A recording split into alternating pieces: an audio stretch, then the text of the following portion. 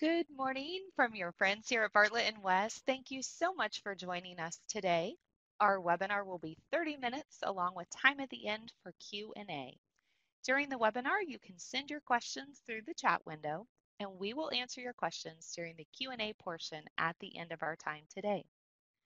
We will be issuing PDH certificates for those attending the live session that have elected to receive them. All of our webinars are available on demand after the live session at bartlettwest.com. We will be adding additional webinars in the near future, and we encourage you to check that section on our website out as well. Today, we will hear from Todd Kemker. Todd is a project manager and transportation team leader at Bartlett and West.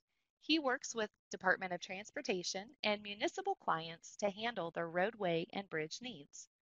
Todd was the project manager on the award-winning Holt Street project in Mexico, Missouri that utilized compacted concrete pavement. Today he'll be discussing how to streamline efficiencies with compacted concrete pavement. With that, I'm going to turn it over to Todd. You can take it away. Thanks, Rebecca. Appreciate everybody joining us today for the webinar.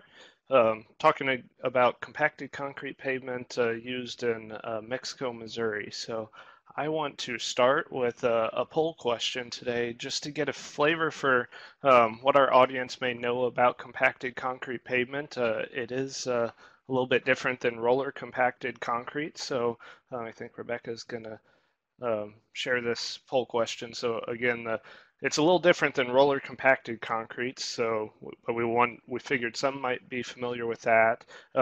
Some may truly know the difference between CCP and RCC. If so, you maybe should giving this presentation because I am not a pavement expert, but I played one on this project once. So, and then some may just wonder why you would ever compact concrete.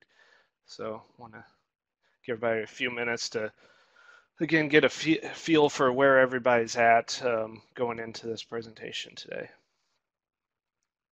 So it looks like most people are either wondering who the heck compacts concrete or maybe have heard of RCC, and then we got a few people that probably are pretty knowledgeable about the topic today. So hopefully those don't stump me with too many questions, but I'll try and answer what I can today. So our project today is in, again, Mexico, Missouri. You see the green line there is Holt Street. Holt Street starts at Green Boulevard on the east. Sorry, can someone confirm you guys can hear me? Rebecca? Or? Yes, I am working with him. Okay. I'll work with Dylan, okay? Sounds good. I just wanted to confirm that wasn't a general issue. Okay, so yeah, Holt Street's the green line that you see there. Green Boulevard shown on is where it starts on the east and it heads west to the Star. The Star is an ADM facility, which is basically a soybean grain elevator facility. So that's a pretty major aspect of this project and was the real driver for looking at pavement types was that facility. And Holt Street's basically a dead-end road, so it was really the only way to get there, at least conveniently. So it's about a quarter mile. The project was to completely rebuild the street, sidewalk and pavement, rebuild the curb and gutter, just again, a complete rebuild. And you can see that grain truck there. That just heavy damage was being experienced from the street from the grain trucks. It was a concrete pavement. It had held up for many years, served a good lifespan, but was definitely needing to be replaced. And as the city was thinking about what type of pavement to put back, these grain trucks were a big driver in that. So we thought about our typical pavement types. First, these are probably the types of pavement that you all are thinking about on a regular basis. Asphalt, very fast to build. That was one of the things we were really interested in about asphalt was because this is somewhat of a dead-end street, getting getting the pavement down fast and getting it back open to traffic was pretty important. So we liked that about asphalt. The downside was the durability concerns. That flexible pavement that asphalt is, we were concerned with rutting that would happen from the large vehicles. Concrete fixes that durability concern. It's just a longer lasting, not that flexible pavement. We felt like it would hold up to this traffic better. The downside to conventional concrete is it just takes longer to build, and it definitely takes longer to open back up to traffic, which was a concern of ours, and the cities. So that we talked a little bit about roller compacted concrete. If you're familiar with roller compacted concrete, I consider it somewhat of a mix of these two items of asphalt, and it's kind of paved similarly to asphalt, but it behaves more similarly to concrete, where it's using a dry mix, running it through more of a pavement and a compaction method. The downsides that typically I've heard from RCC, roller compacted concrete, is the surface texture. It's just everybody's paying for concrete. They're expecting it to look like concrete that you're typically seeing on a roadway or a driveway or a sidewalk, and it doesn't. It has a more porous pavement structure on the surface, and just doesn't have that clean surface that you're used to seeing from concrete. The other downsides I've heard is just the wavy profile that sometimes you can get. The From the compaction process, sometimes you just do not get the smooth ride, the paving or the smooth profile. So compacted concrete pavement, you could guess we didn't pick any of these because the presentation is compacted concrete pavement, not asphalt. So we did choose a fourth type, and it was somewhat of a hybrid of all this, known as compacted concrete pavement. This is a newer product developed by Andale Construction out of Wichita, Kansas. At least that's who I know of as first kind of developing a lot of these techniques. And essentially, it is an improvement or advancement on roller compacted concrete. It's very similar, but it's supposed to fix some of those issues that we just talked about, especially the way that it is finished. It combines some of the asphalt and concrete techniques, and this is the first project that I'm aware of it being used in Missouri. It was being built a similar time by Emery Sapp & Sons down in Scott City on a project for MoDOT. So similar time, but I believe this project was completed a little bit before that. So I'll talk a lot more about what compacted concrete pavement is and what we learned about it throughout this presentation. For our project, we chose to use 8 inches of compacted concrete pavement and 4 inches of aggregate base. The 8-inch thickness was discussed at length. The thicker we can get it, the longer we felt like it was going to hold up, the more durable the pavement would be. However, there is a concern, especially when you start compacting this pavement, that can you truly get the compaction needed if you start getting it too thick? So we're trying to get to 98% of laboratory densities when we're compacting this. If we get a 12-inch pavement section, there's concern, can you truly compact it and get all that to that 98% density? So the thinner we can get, the more likely we can compact it. However, then you start having the durability and longevity concerns. So we ended up working with the contractor pretty heavily and discussing what they could do. They do a lot of 6-inch. They've done 8 and 10-inch, and we felt like 8-inch would provide us the construction ability that we need and the longevity of the pavement.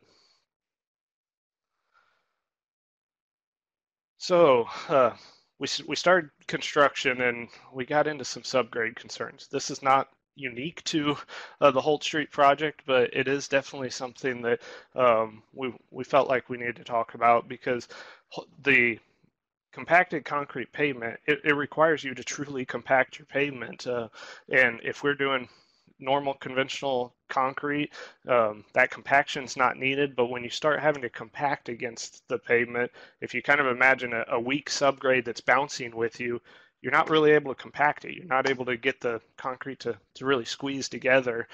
So that the subgrade becomes more of a concern than if you're just bridging over it with conventional concrete. So we ran into subgrade that, again, not completely unique to this project, but was something that maybe was a little more important on this project. Um, it really slowed down construction. You can see this a picture of the nearer side of the picture is actually the poor subgrade, and in the distance you can see some evidence of trying to already fix it.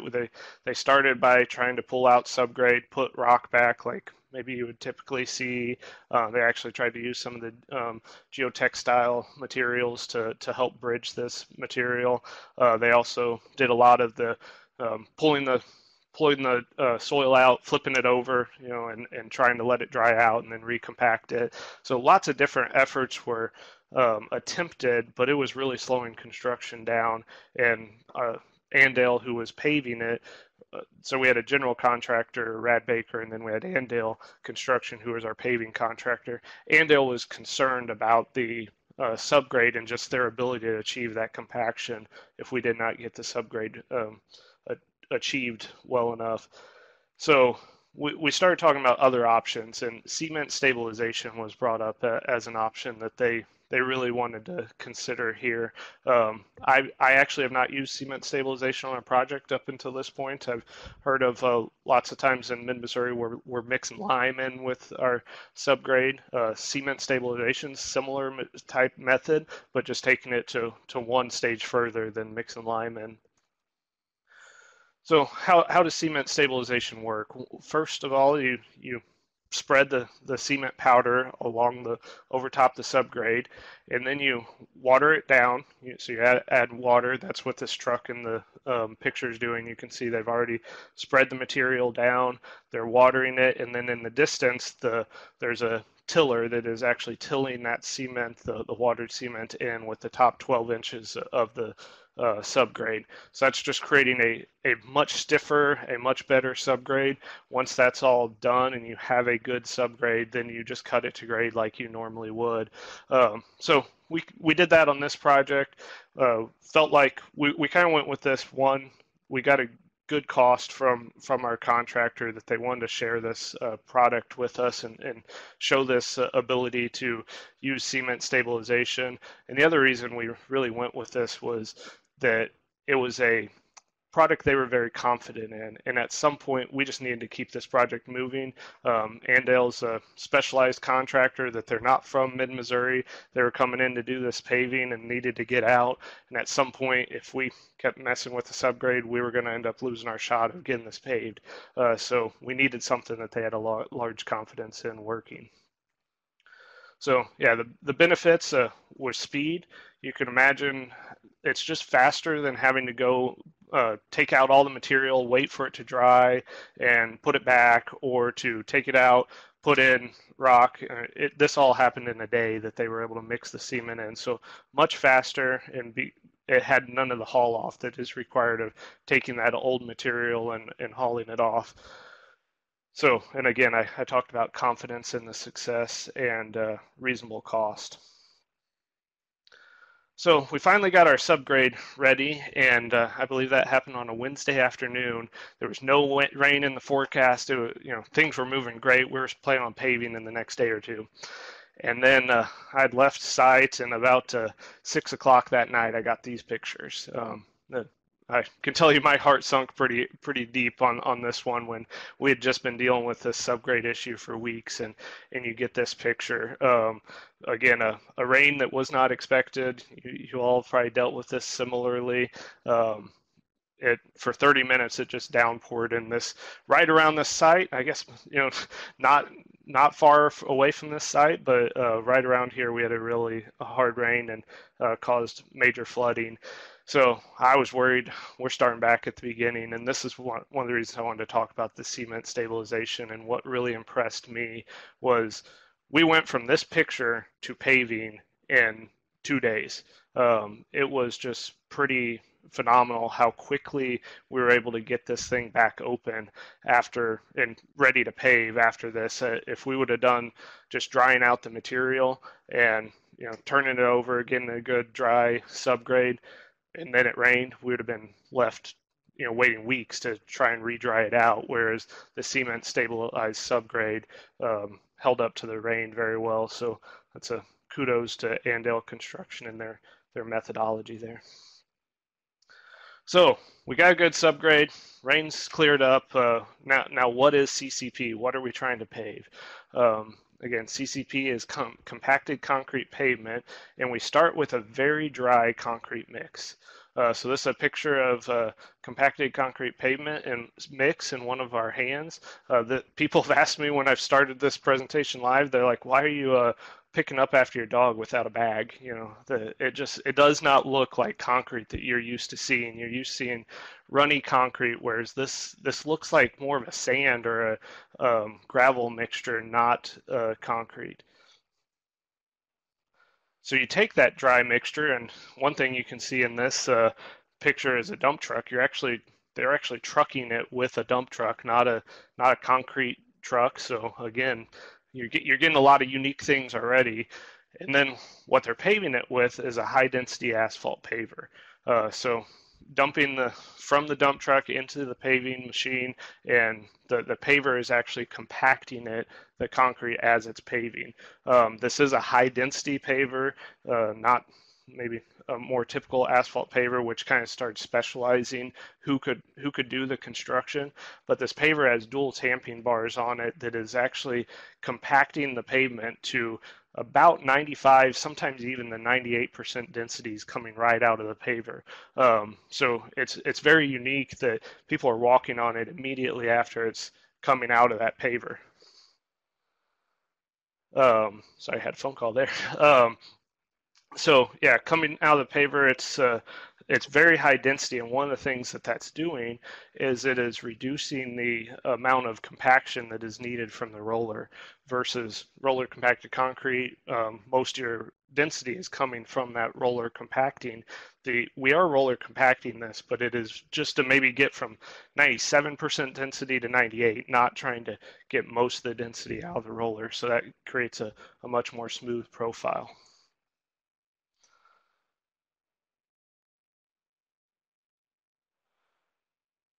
So here's a zoomed in picture of the paver, and again, you can see that really dry mix just coming out of the paver there on the back end of it, or I guess that's the front end, the direction it's moving.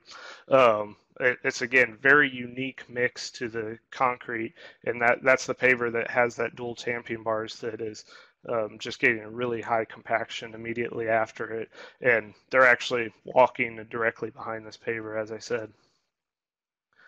So once it's initially laid, they are doing final compaction with a roller. Again, I mentioned that, but it's very minor compaction. It is maybe taking it from 95 to 98% density, but they do run over it with a roller just to verify that they are truly getting 98% density throughout the pavement. Then the finishing is done with a power trowel, which is so you see the roller in the kind of foreground of the picture, and in the background you see that power trowel. Unique equipment. I have a zoomed in picture here. It's unique to transportation projects in at least my experience and opinion. I was not familiar with this piece of equipment.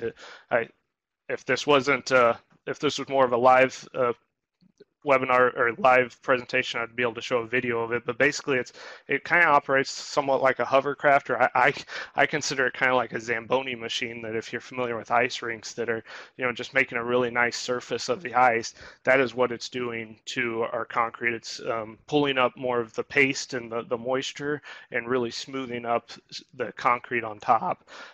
So it's used very frequently in buildings. So a lot of you are probably familiar with it. I didn't have that building background. I had more of a transportation background where I'm not used to this equipment, but finishing floors on a commercial building or something, this is the same type of equipment that would be used. There are spots that are going to be low, just like any type of pavement, you're going to have spots that come out of the paver being a little bit lower depression type areas. So they actually sprinkle out some of the mix. Again, you can just see that really dry mix, almost like kitty litter type feeling to it.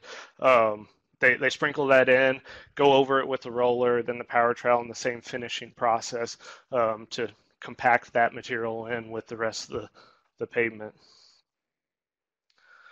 And then finally, again, the thing that really starts making it different than roller compacted concrete is all this finishing that is being done. They're actually finishing it with a broom and tying it so that you're getting that same type of finish that you get on a true concrete pavement. So as if you're a layperson and coming in driving the project later, you would not ever know that it's compacted concrete pavement. It looks just like a conventional pavement project. So that really changes where it elevates it and what the public sees. So to make some of this possible, they do have two admixtures that they use in it. One is a powder that gets just added into the mixture to help make it more workable and to be able to reduce that water to cement ratio to allow it to be that dry mix. And then they do spray a finishing agent on top to just help with that whole finishing process and the power trowel process. So some uniquenesses about this project. So we had a 26-foot wide street that we're paving, so had curb and gutter on each side, and we were paving 26 feet between the curb and gutter. They paved that all in one stretch, so a lot of times you'd pave that 13 feet at a time. They did use the paver, just one pull of the paver. Part of that was the length that we only had 1,400 feet in length. This length is something that I think is important to know on this project. Our understanding is that they probably are typically paving 2,500 feet a day with this same crew. So we're only getting 1,400 feet of length. We aren't getting the full day of pavement. So that really changed the way it was bid and did not allow us to get some of the low prices and the economies that you would usually get on a project like this. And as I said, something that was unique to this project was that they actually used the dump trucks to haul the equipment or haul the material in and to the paver. That was something that we'd probably change in the future. A lot of times, not that they haul them with a dump truck, but they actually loaded it directly into the paver. What that caused is the paver would have to stop and get loaded, then it'd go again, wait till another dump truck came in, it would stop, get loaded again. Anybody familiar with paving would probably realize that anytime you're starting and stopping that paver, you have some opportunity for some deformations in your surface. So we would typically what they would do is they would actually more pile up the material and use some type of transfer machine to actually transfer it from the pile into the paver, and that's what we would probably add to our specs in the future to make sure that happens and not allow it to start and stop. So results, that's what we all care about, right? Is what's it look like in the end. Strength, that's one of the things that compacted concrete pavement you're really getting out of it is a stronger material, a better end material is some of the hope. You can see the strengths there within a day. We were at over 3,000 psi, and then the long-term strength, we achieved over 6,000. So trying to hit 4,000 psi, we're getting that very quickly. And actually, this is one of the things that we really were using it for, is so that we could open that road. Typically, we would open a road when you're hitting about 3,000 psi, so we could open that road the next day. That was the goal. I will say we didn't end up doing that, and the reason is the contractor actually came up with some very good methods of working with the businesses in the neighborhood. They actually did some paving ahead of time, more conventional methods that allowed the traffic to get into the ADM facility without using Holt Street. They built kind of an area that allowed them to access it differently. And once that happened, and we had no longer the pressure from ADM and other people in the neighborhood asking to drive on this immediately, we did take a very conservative approach, and we actually waited a week to open the road. That was, again, somewhat of doing this as a test project. We decided not to push the envelope here, but we truly believed we could have opened this within a day, but we did not want to. Once we had that all worked out, we said, let's just be real conservative here. One of the downsides that we had on this project is that they did have to diamond grind the surface. Talking to the contractor, this is the first time they've had to do this. They've done compacted concrete pavement many times and have not had to do this, but unfortunately, the one that I gave present on, they had to diamond grind it. So if you're not familiar with diamond grinding, basically it's taking a machine and actually grinding off the high spots of the pavement so that you get a smoother profile. So why do we have to do that on this project? We had high and low spots that created a rough ride. And why we think we got that, one, as a test project, we had all kinds of people on site that day. We did a workshop where Bartlett West was out there, the contractor was out there, the city, MoDOT, FHWA, the county, kind of all these people that were just interested in the pavement because it was the first time it was being done. They wanted to see it. We wanted to talk about it, talk about why we'd want to use it again, just watch the construction. So the contractor is trying to teach us how to do this and walk us through the process. And because of that, I believe the contractor got a little lax on their QC process. They did not use the maybe a 10-foot straight edge right out of the paver, trying to check grade and catch those high and low spots. They just paved, and we were busy watching all the cool stuff going on and did not enforce that like we could have, and we would do in the future. So that's one thing I would watch in the future of make sure they're doing that straight edge. It wouldn't have fixed it right away, but we would have realized that there was a problem and had them fix it before they paved the whole thing. The other things that we think, or the contractor thought, really caused this is the water content in the aggregate. So you're dealing with very low water to cement ratios. So any fluctuation in them is a bigger deal because you have so low to begin with that it doesn't take much water to start really having a more wet part of the mix and a more dry part of the mix. And it rained recently, and they felt like their aggregate pile, looking back on it, probably had some wet spots in it that when they started getting in those areas, they probably had some areas that compacted better and some areas that didn't. So I'd probably encourage people to watch that water content in your aggregate and really QC that on future projects. So we did diamond grind this. In the end, it's a nice smooth road, just does not have that surface that we would love to have. You can see in the foreground of that picture, you can see the concrete that looks like typical concrete, and then you see the lighter spots where it was diamond ground. It just bugged me that we spent all this effort and trying to create a great surface, and then we grind it off in some of the areas. But overall, it created a project that people were happy with, and it drives very well at this point. So bidding, obviously, all this is great, but what's it cost?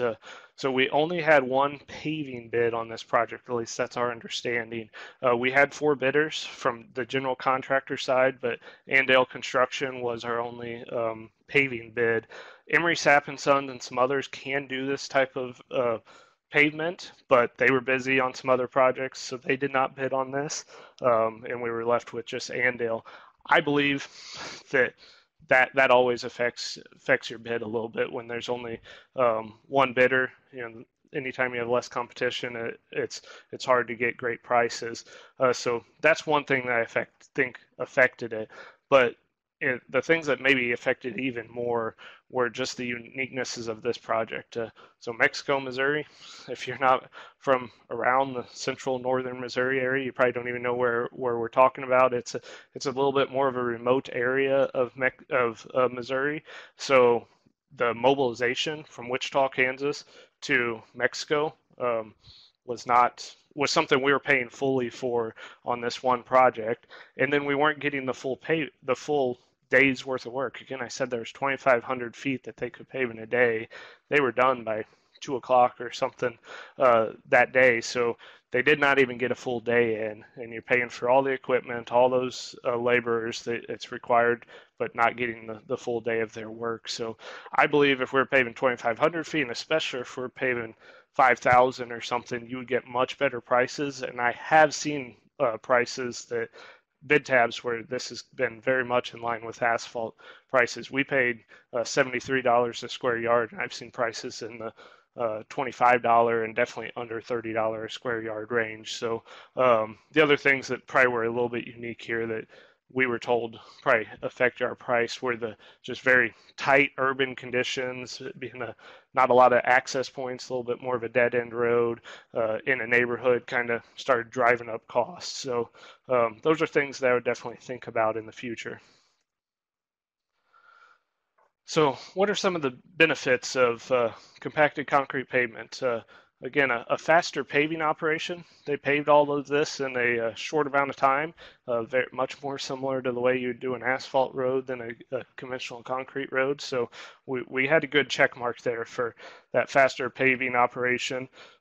Also got we got great strength out of it.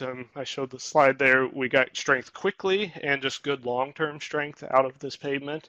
And my understanding, I'm not a pavement expert, but if I remember concrete classes from back in college, if we can reduce water in our concrete, we usually have higher strengths and long-term durability. So reducing that water and going with that drier mix, we should have a good long-term product. The other thing that I think was probably as big a driver here as anything, and might be a driver on projects you may be considering, is that shorter curing time. If you want a concrete pavement and you want to look like a concrete pavement, you can go a compacted concrete pavement and get that curing time that, again, I felt like we could open the road the next day. People are able to walk on it immediately, so that was something when we are on a dead end street and we're asking people not to drive on the road, at least they can walk. They can get out and go places. We were able to tell them to park their cars in one area and have to walk from their house to that area. So being able to walk on it immediately is important. And emergency access, what we were told and what I believe is if we needed an ambulance to come in here to go to somebody's house, if God forbid something happened during the project, they could have driven on this without any issue. Now, it would have marred up the surface. You wouldn't have had that nice broomed finish anymore, but they could have driven over it. Whereas you take a conventional concrete, I guess you could do it, but you're definitely causing some serious issues and probably having to replace that section of pavement. They could have done that in this case. So those were nice benefits that we saw. So with that, I believe we have a poll question on benefits of compacted concrete pavement that I wanted to see everybody's opinion on. What do you see as the highest benefit? Again, we got strength and durability, that reduction in cure time, potential cost savings, especially maybe compared to a typical concrete pavement, or a very valid thing is you don't really see a benefit, just give you like conventional concrete pavement. Why are we trying to compact it?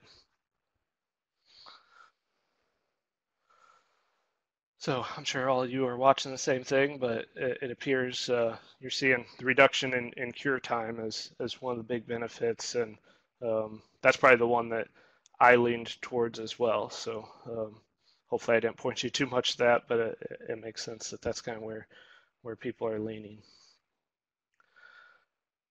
So, lessons learned on this project. Getting ready to wrap up, and then we'll answer any questions. I see some of them filtering in as we're speaking. So, lessons we learned. One, lack of competition can affect your cost. That's not something that's a huge surprise, but that's something that we definitely felt like affected our cost here. We also believe that the cost would be more beneficial on a larger job. I would love to see this done on a larger project, and that's something that we've talked about with the city and others of trying to make this happen on a larger project so that we could see how the cost comes in. Some things there that the next three are items there that I would try and do differently from the specs and the way that I allow this pavement to happen in the future. One, and this is all trying to get rid of the diamond grinding, because that's the one thing that I have as a long-lasting, man, I wish we didn't have to diamond grind that pavement. Otherwise, it turned out great. I would not allow them to start and stop, just have it more of a continually loading process, things that, again, you try and reduce on most paving projects. I would have them QCing the pavement profile. That's in the specs, something that Andale admitted they do on a regular basis, and they just got caught up in the madness of that day out there. So I would make sure that doesn't slip through the cracks, and I would make sure that they're QCing that pavement profile with a straight edge. And then I'd watch the water content. I did not realize that, but that's what Andales thinks it was some of the problem with the wavy or pavement. So if that's true, we should be watching that and testing that a little bit more. Subgrade requirements is something to note from compacted concrete pavement. Again, subgrade is an important thing on any pavement, but it's especially important when you're trying to compact this concrete to a high density. If you want any ability to compact it, you better get a good subgrade. And we're able to do it with a cement stabilization here. There's lots of other ways to do it, but just make sure that you're really paying attention to your subgrade. And then the final one I haven't mentioned yet is utility conflicts. Because the way this paving process is being done, paving around utility conflicts is a little bit more difficult. So let's say water valves, manholes, other items like that. The contractor was concerned about their ability with this paver to pave around those items. Actually, the way we handled it is if there were manholes, rings, we actually took the ring and lid off, put plywood down, paved over top of that, and then they went out and they cut it out later and filled it back in with conventional concrete.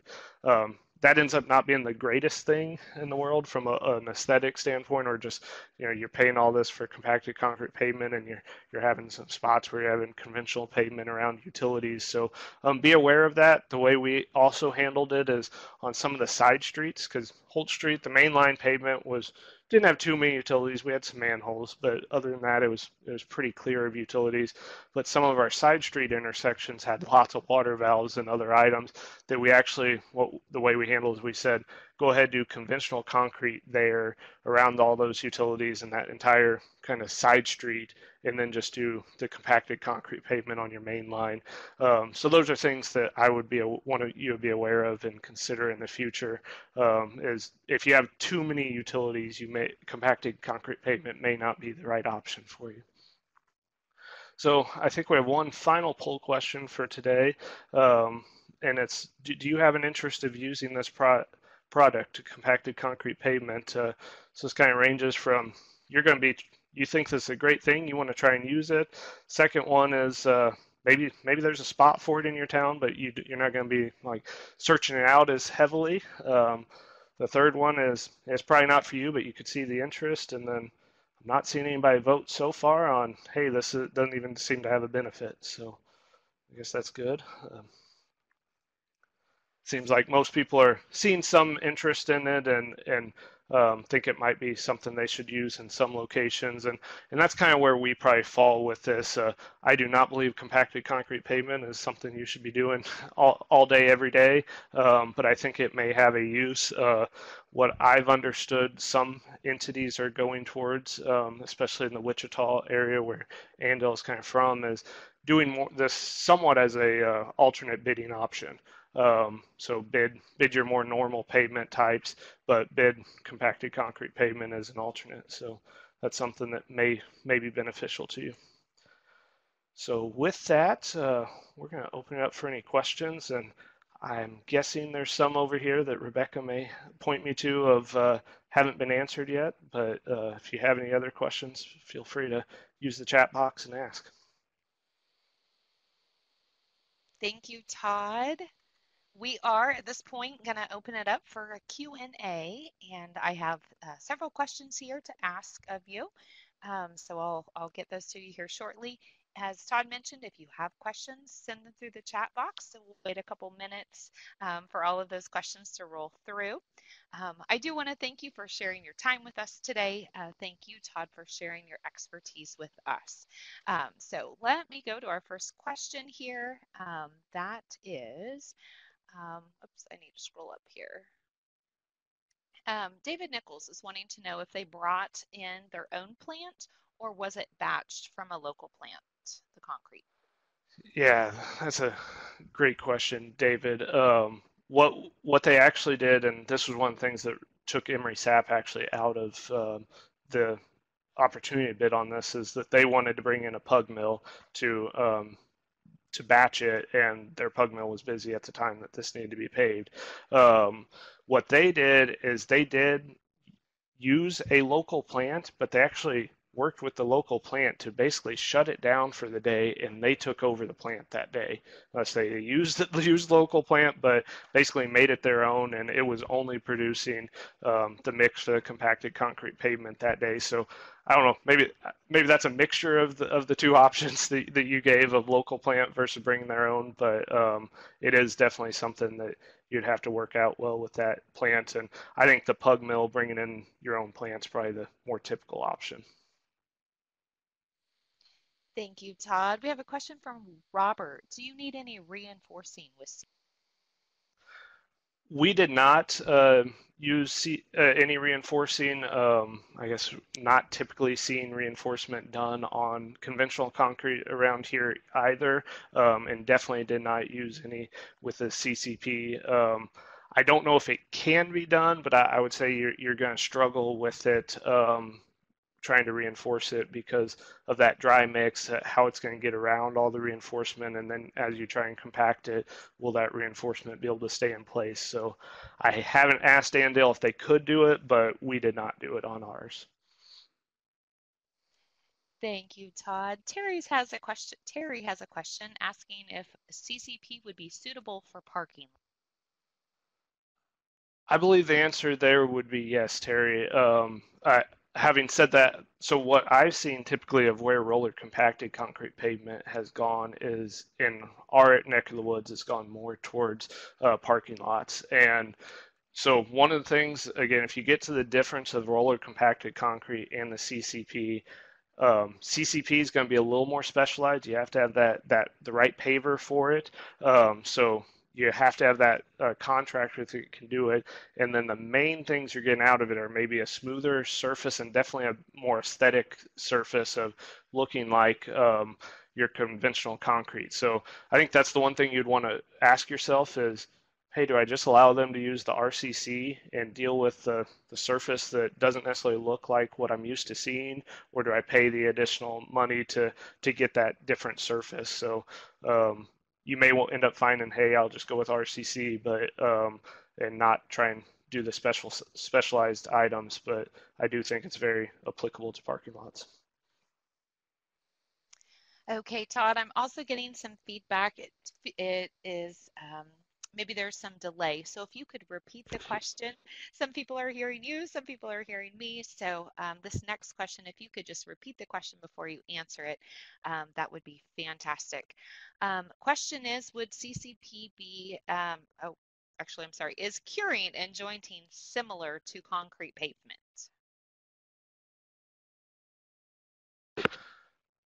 Yeah, so I'll try and mute between questions, Rebecca. I know you told me to do that, and I forgot. Yeah, is jointing is very similar. Where basically we did saw joints afterwards, just like we would with a conventional pavement. So very much the same. The question was whether jointing is similar.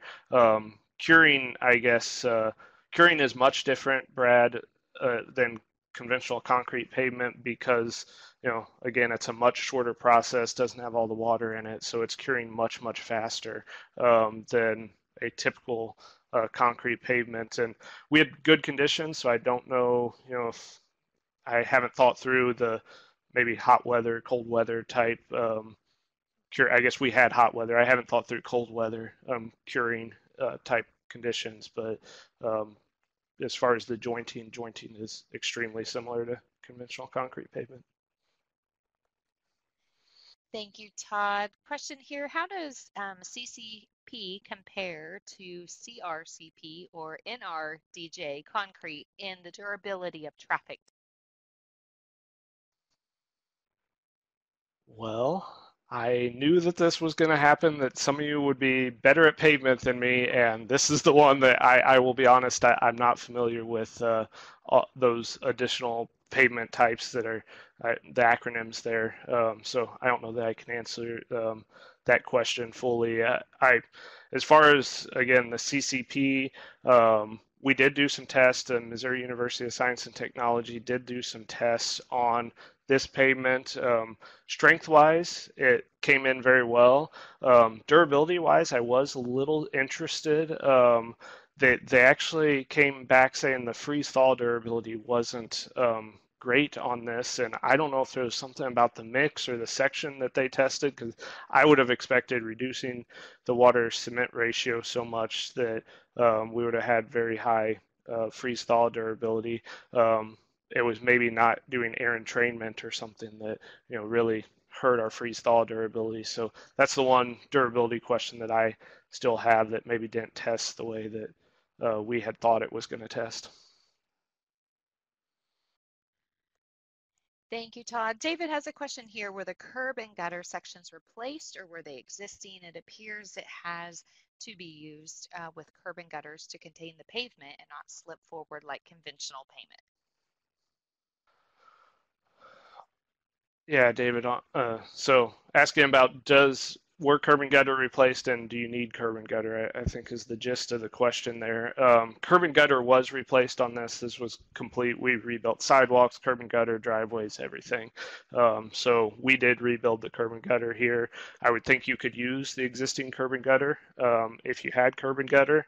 Um, I don't know if it has to have curb and gutter, but you definitely, yeah, it would definitely work better, but there would have to be some way that, yeah, you could compact it and have some type of edge that it's not just pushing out, or you just realize that your last little bit of concrete, like on asphalt, maybe the last edge of it's not as well compacted as the rest of it. But it's a good point that we liked having that curb and gutter kind of containing it all in and allowing us to compact it much better.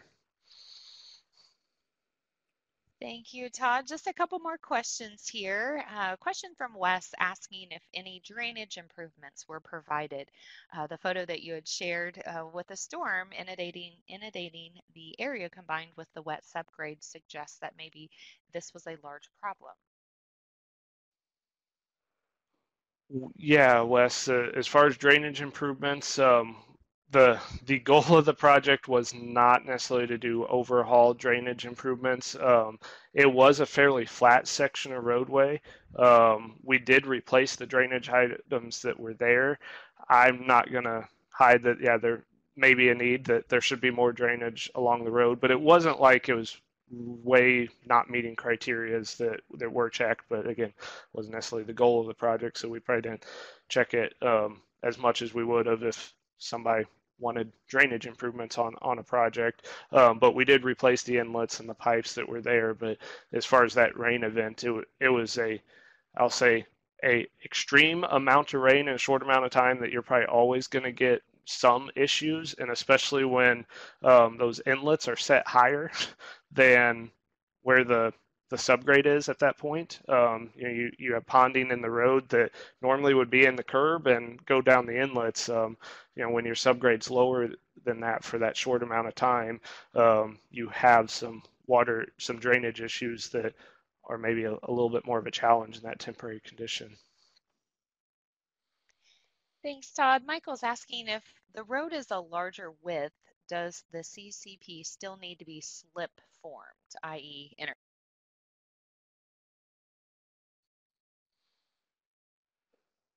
Yeah, so if the road is a larger at an intersection, so they did trying to remember how they did the intersection, but they did not do the slip form paver as much. I guess what they really did around the intersection is they did more of compacting with the roller. So that's the thing that you'd have to realize. They basically used like a bobcat and spread the mix out. Again, it's a dry mix, so you're spreading it different than seems used to. You'd wonder why we're carrying concrete with a bobcat, but they spread the mix out and then they compacted it with the roller. So the difference of it and the main line is the main line was mainly getting compacted through the paver, whereas the intersections and various areas like that were getting compacted pretty much solely with the roller. Todd, what is the life expectancy of CCP compared to conventional concrete? Yeah, Rebecca, the life expectancy is a good question and is part of the purpose of this project. It was a test project. We got some funding from FHWA to help with this project to allow us to test this this pavement, and that's why we got University of Science and Technology involved to help test that. As far as we believe, as far as holding up to traffic, it's going to hold up very well because the um, all the strength characteristics. They tested several different methods of strength. They were very good, as we would expect from removing that water to cement ratio, or lowering that water to cement ratio and compacting all this. The one thing that again I have some concern about that I didn't necessarily have 2 years ago when we were planning for this is the durability, because the freeze thaw tests did not come back as high as I expected them to. So it'll be interesting to see how that plays out. Maybe there's some things that it didn't test well, but in the lab, but it'll perform great in real life, or we'll see what happens. But strength characteristics, I think, were great, and depending on where you are, how much freeze thaw concern you have may determine how the lifespan of this. All right, Todd, one last question here. With the CCP bid alternates, do you include a schedule component? It seems CCP competes on schedule very well. So we have not. The question was, should we include a schedules component if we're bidding alternates with CCP? We have not done it, so there would be a lot of questions of exactly what we would do. So if you're familiar with, I'm very familiar with the way MoDOT bid stuff, and they would bid more of typically they would bid optional pavement, and they would allow concrete and asphalt to compete together, and just whatever the contractor picks. You could easily do that with this and allow it to be, purely a, hey, contractor, go pick whatever you want. You can use asphalt, you can use concrete, or you can use CCP. And I believe some entities in the Wichita area have gone more that method, and just it's a straight up do whatever you want with it. But CCP is a complete alternate to them of you can use it when you want. I kind of wondered, would some people have always, of our clients, have wanted to pay a little bit more for concrete because they want that concrete road, so they're willing to pay a little more for it, but haven't been willing to pay as much as it takes to get to conventional concrete. So does this allow them to bid it as an alternate, have no schedule change to it, but have a different price, and they see, hey, that price is 2% more, or whatever the number ends up being, 10% more than asphalt price, whatever it is, and say, yeah, I want to pay that little bit extra to get to a better, what they may see as a better material. So I think I guess we bid things lots of different ways, and everybody has their own bidding strategies. So I think you could definitely bid it without doing any type of schedule component, especially when you're comparing it to asphalt, because I don't see much different other than maybe you want to wait a day instead of a couple hours to open a road. Thank you, Todd. I'm not seeing any further questions at this time, so we do encourage you, if you have a question, you can reach out to Todd directly. His contact information is there. Several of you have reached out during the presentation today to send the slide deck to you, and I will be doing that. We will be following up with PDHs as well. If you experienced audio issues, I would encourage you to check out the recording. We continue to work with our platform here. Our issues are not global, so trying to troubleshoot is a little bit of a challenge. Our recordings are completely solid. There's not any overlap or delay. So I do apologize if you experience that. Please check out the recording, which is available on our website.